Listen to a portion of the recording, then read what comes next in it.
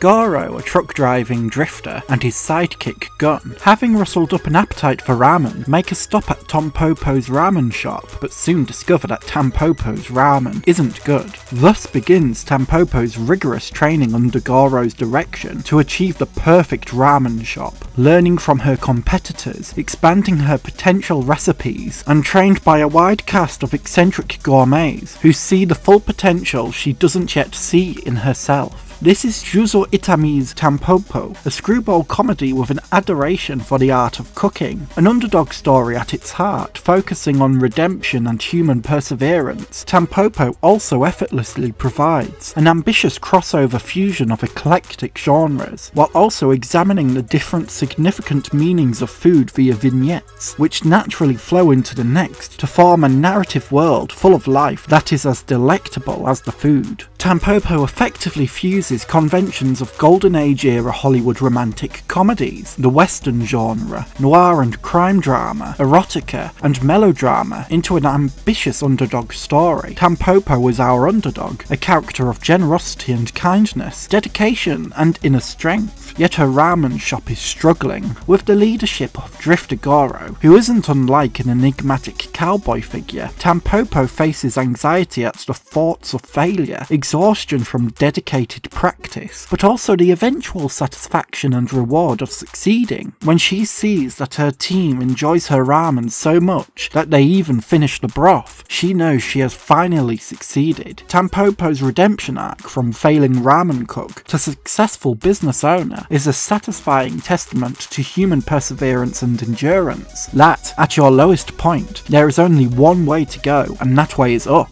Learning from one's own mistakes with the intention to improve is something which Tampopo aims to do, making her a relatable figure. This is how people become skilled in their field, as we all experience failure at one point or another. It's what we do with the experience of failure that makes the difference. With nurturing guidance, Tampopo is able to develop her skills, snatching customers from her competitors, having improved her recipes to such a great extent that maybe those competing restaurants could learn a thing or two from Tampopo's newfound ability. Tampopo's sense of redemption at the end of the film is incredibly satisfying, especially as her personality is so deeply admirable, tender-natured, empathetic, enthusiastic, and eager to learn. Tampopo is bound to serve as an inspiration for anyone who wishes to achieve their goals, as long as they're willing to put in the time and effort to make the necessary improvements, as well as take on board essential constructive criticism. As we see her grow into a success, there's a warming sense that anything is possible as long as we put our minds to it.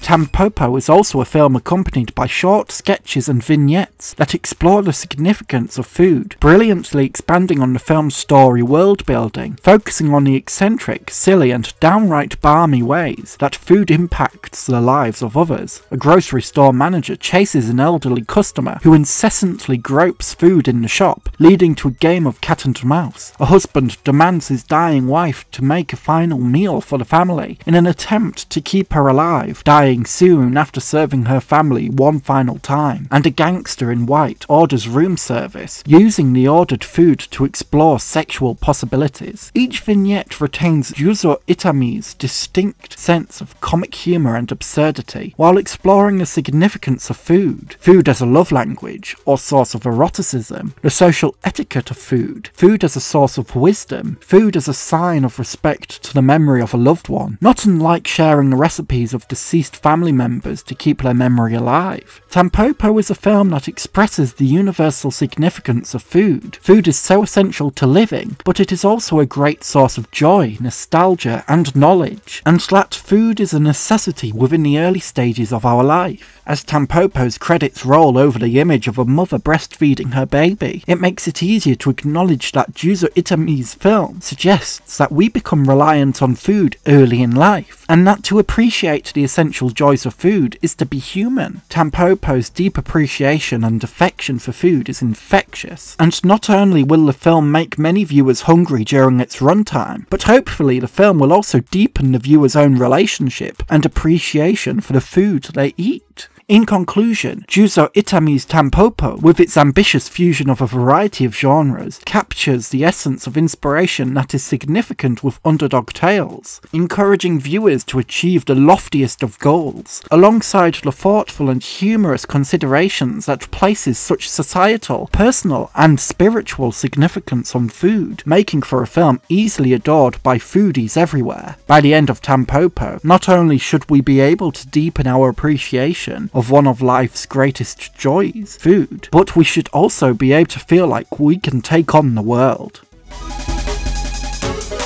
A special thank you to my incredible tier Patreon supporter Gil, and my super tier Patreon supporters Constantine Bombelli and Victoria.